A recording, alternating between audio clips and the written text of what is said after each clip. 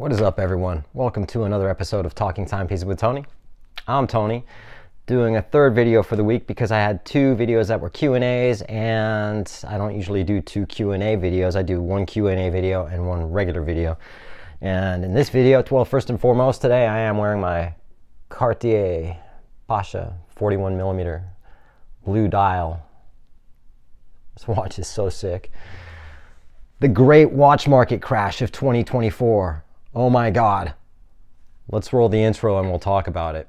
Talking timepieces with Tony.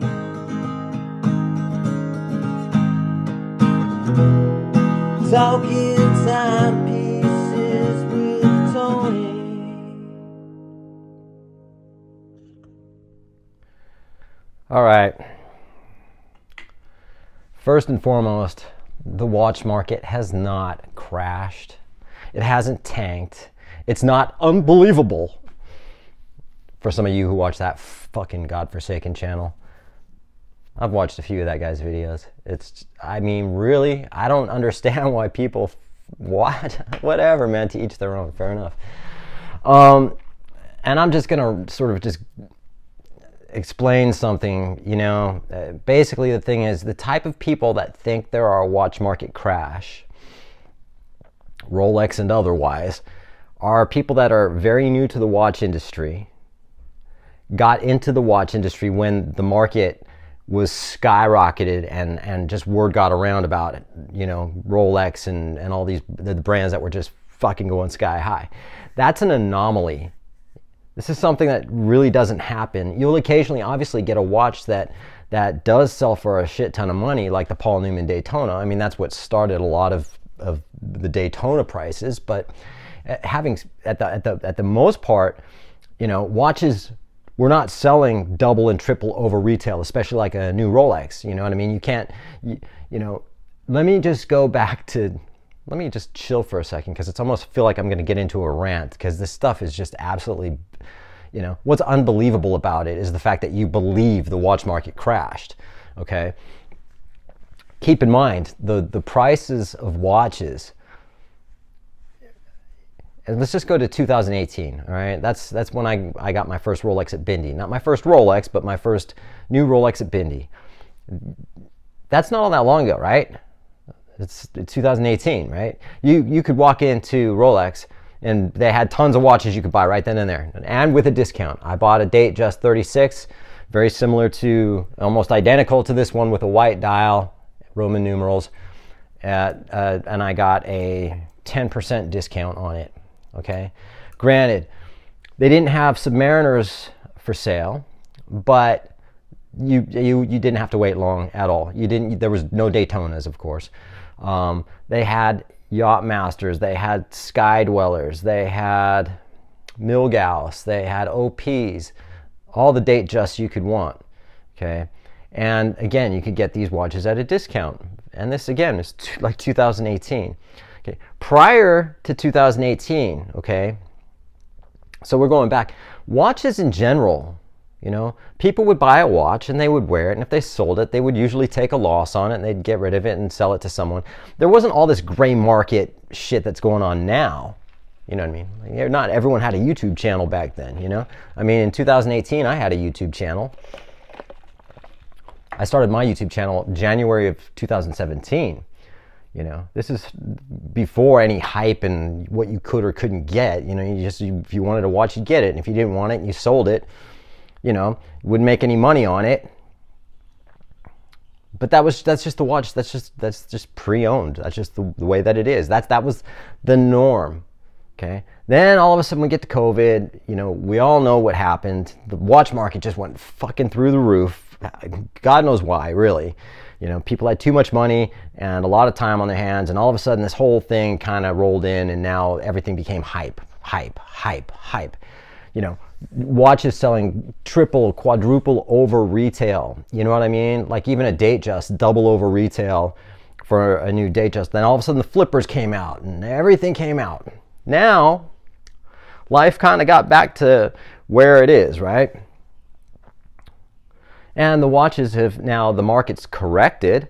you know, period go down, down, down. So watches that were once way up here are now about down here. But if the market really did crash, okay, then you'd be able to walk into AP or Patek Philippe and just pick whatever watch you want and buy it. If the market crashed, if there was really a crash, you'd be able to get any watch you want at retail. You know, Rolex, Daytona, whatever you want. Okay, so the market hasn't crashed. You still got, you know, your GMT Master line still up at, you know, say take the Batgirl for instance, still at between $17,000, $19,000. You'll see them on Chrono 24, high 16s depending on what year it is.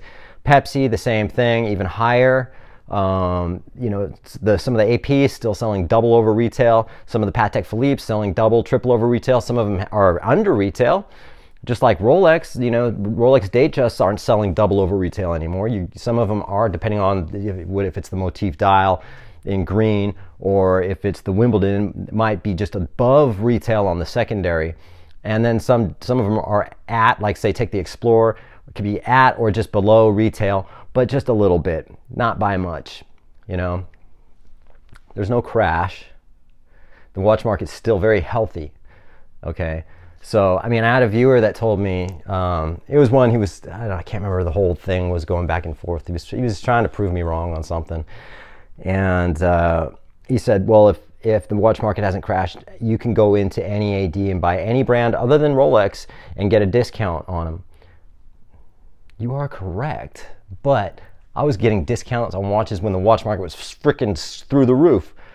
Cartier never really went above retail. Or some of them stayed at the Santos and were still always below retail. And there was no shortage of them, you know. I got discounts on all of my watches I bought during that time where everything was sky high, you know. Everything was skyrocketed, right? The only watches I didn't get discounts on were Rolex and Tudor. You know, everything else I got a discount on. So it's always been that way. There's no crash. So a lot of people that talk about this, one, probably never bought any other watches at an AD, so they don't know. They just think everything was a fucking above retail. And then, I don't know, people jump on this watch bandwagon like they know everything about the watch industry when they really don't, and you're not paying attention to the prices. I don't pay attention to the secondary market prices, you know. I mean, it's what it is. I know that some watches are still very high. The watch market has not crashed. The watch market is not dead, you know. It's like, granted, it might be easier now to get your Datejust. It might be easier now to get your Submariner, your Yachtmaster, or whatever else than it was in those times. Okay? But you still are going to have a hard time walking into an AD saying, I want a green OP or a turquoise blue OP or whatever. You're just not going to walk in, buy it, and walk out with it. It could happen, depending on the AD, but not likely, you know? So, you know, and then also with the, you know, everyone's saying Rolex is playing games. Rolex is playing games. No, Rolex isn't playing any games. If they were, you know, Rolex aren't in the business of playing games. They're there to sell watches. That's pure and simple. Some of the ADs might be playing games. Some of the ADs might have a stock load of watches in the back that they won't sell immediately. You know, they're trying to keep the exclusivity up, you know, and a little bit be a little bit more picky and choosy with their clientele. That's about it, you know. But walk into an AP dealer and see if you can get an AP. Walk into FP Journe and see if you can get an FP Journe. Walk into Vacheron and see if you can get a 222. You know, you might be able to get a Patrimony the same day. Fair enough, man. Your easiest bet on Patek Philippe is the Calatrava, you know, or the Ellipse. Walk into Patek and see if you can walk out with one of those. You know what I mean? No, the watch market's not dead. The watch market hasn't crashed, okay? Again, if it has crashed, and we'll know about it, and it'll be something major would have to have happened for that watch market to crash, where no one would give a shit about watches. They would be giving those things away. And I say giving them away, you know, I'm just using the term loosely, but at the same time, really, it's like, I see some of these videos and I understand, I don't understand how they have so many freaking viewers. You know, I mean, I guess it's building, I don't know, some people just want to build their channel and feed you a bunch of bullshit, you know what I mean? It's like I'd mentioned on the Q&A, no one has any insight on Rolex except for Rolex. You know, was a disgruntled Rolex employee walk to the bar and talk to someone at the bar and say, guess what, Rolex are discontinuing this or doing this or doing this. There's a guy who has a channel, Scottsdale, whatever his thing is. It's not the Oliver Time or whatever they're called, Oliver Smith or whatever they are. It's not them, it's another guy. It's a single guy that has his channel. And he's like, yeah, I've got some insight. They're going to discontinue all the motif dial Rolex and I've got good insight. No, and people believe that, you know? So again, this is just a quick, this is a rant. The watch market has not crashed. And besides, if the market's going down, that's great for buyers, not sellers, but buyers. You know what I mean? The people that are pissed off about it are the people that own these watches. They're going, oh my God, my GMT isn't worth $25,000 anymore. What am I going to do? I bought this as an investment. It's been sitting in my safe. Well, that's your fault, dude. You know? You don't stick a watch in a safe and not wear it. I mean, you can, and I have too, but it's like, but not for that purpose of the investment aspect of it, you know? I buy watches because I love them, you know? It's like, simple as that. I love them. If I wear them, I wear them. If I don't, it's not for any, like, keeping it protected, you know? Because it's going to increase in value, you know? It's just not that. Again, the market is where it should be right now, all right? And it hasn't tanked. And even if the market goes down even more, it's not tanked, okay? So I guess on that note, I'll let it go. You know, it was a bit of a rant, but I appreciate you guys. And yeah, well, we'll see you on the next one, huh?